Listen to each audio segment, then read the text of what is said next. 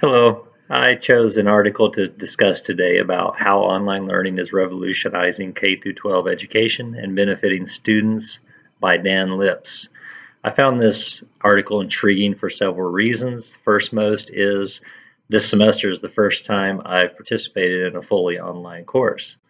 Now, I did take a virtual classroom course at ETSU during my undergraduate, but that was in an actual classroom at ETSU. And we met in the classroom and we had a virtual instructor. I'm not sure exactly where that instructor was. I can't remember at this time. But that was my first experience, I guess, truly having an online course. This is my first fully online course. And what I mean by a full-time online course as pertaining to this article is it's at my own pace. All the information's out there, it's available for us, and we can work through these modules at our own pace. And then our instructor actually evaluates them and gives us feedback based on what they're seeing from our work. Now, there's a couple different ways this can happen. One is it can be asynchronous, and that's what we're doing now. As I said, the modules are out there, we're able to work, finish things at our own pace.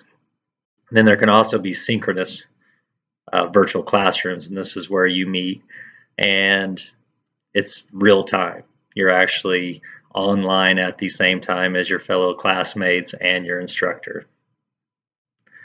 Now, both of these types can be from home or from a designated place. I told you my undergraduate experience was we were in a designated location, and that's where we met to have the course. But other online formats can be from anywhere.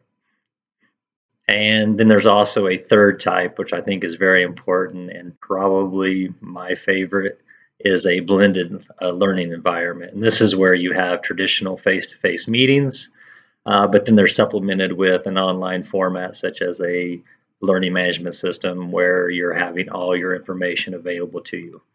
I like these because it decreases extraneous cognitive load. So all your information materials that you need are all located in one place. And then you can also still meet with an instructor to hopefully get any kind of clarifications that you need on information. Now, going along with this article, he talks about the benefits of learning with an online system. One is it increases access. Of course, internet's pretty much everywhere today. And one thing great is not only do you have the increase in access to where the locations that you're in, but you also have increased access to the quality of teaching. Meaning, if schools thought I was a very good instructor, I could teach an online course anywhere in the United States or anywhere in the world, as long as we could communicate in some way and get our objectives clear. Now, this is important because we do have a lot of disparate areas, such as look at our own region, Southwest Virginia, Southeast Kentucky. There are some very small locations or towns and communities there where they probably couldn't get the quality of teachers, say, New York City could get. And then you think of even more disparate locations, such as Alaska. There's places in North Dakota, Montana, that very small locations that have low budgets and couldn't afford to entice someone to move to those areas. So this is a way that you get away from some of that. Plus, you also can have socioeconomical differences. Schools in poor locations typically don't have as good a quality teachers. So this is important to get the access and the quality of education to everyone. Also, this allows for greater customization, not only of the educational experience, because now students can complete their assignments at their own pace. Now, I can tell you from my experience, I was always frustrated with how slow the learning would go, and it seemed like it was geared towards the lowest common denominator. And it would have been nice to have been able to have moved along at my own pace. I could have been finished with many of the objectives and been able to move to maybe some higher objectives that would have challenged me a little more as a child. So I can see the benefits there. And then you also have flexibility.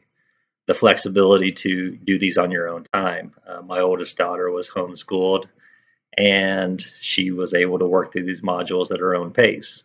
She was highly competitive in swimming, still is, and this gave her the option of using her time to develop her skills in that arena, or to, like I said, work on different assignments. But this also creates flexibility for the teachers as well. I already mentioned that I could teach a course anywhere in the world, so there's flexibility in that.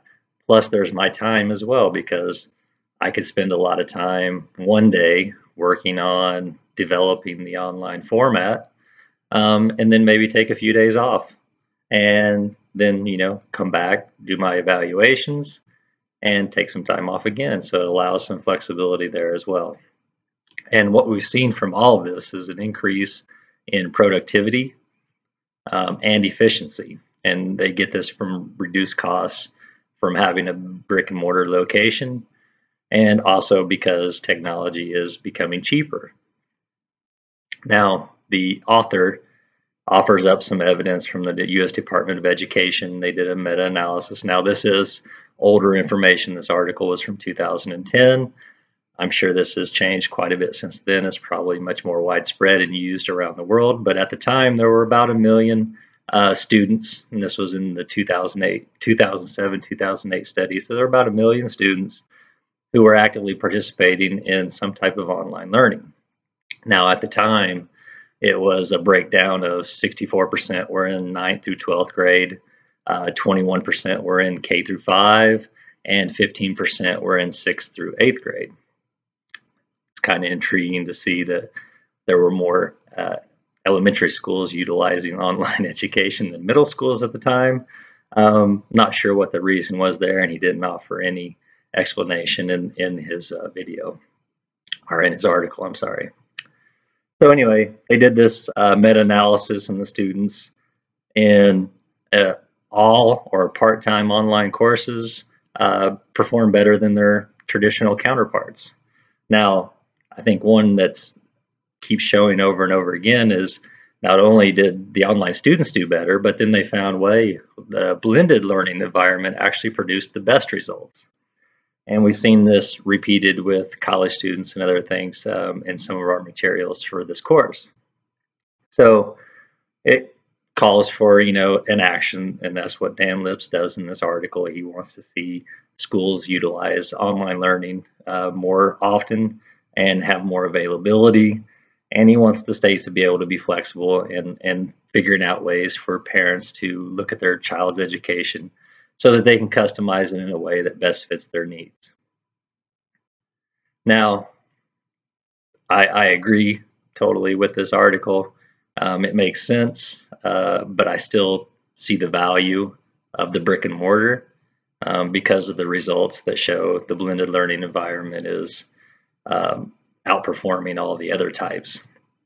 That being said, I already told you my experience growing up. Yes, I wish I could have worked through some of this different materials at my own pace so that I could have moved on to higher learning, or at least more challenging learning for myself. And I think that's great that we're looking for different ways that we can maybe engage these children to be more self-directed in their learning. Thank you very much. If you have any questions or comments, please comment in the discussion section. I look forward to hearing from you.